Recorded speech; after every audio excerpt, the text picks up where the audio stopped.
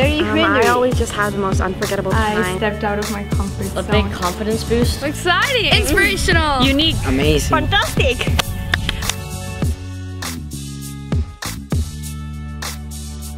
My favorite day is probably Service Challenge Day. Service Challenge Day is a challenge that they give the students to basically have about 2 days to come up with a whole fundraiser project they can do within 3 hours. A lot of people do fundraisers for things they're passionate about, or raise awareness, or do service work at different organizations. And yeah, it's always such a successful day. It's so good to see everyone out there doing such a good job at what they're passionate about.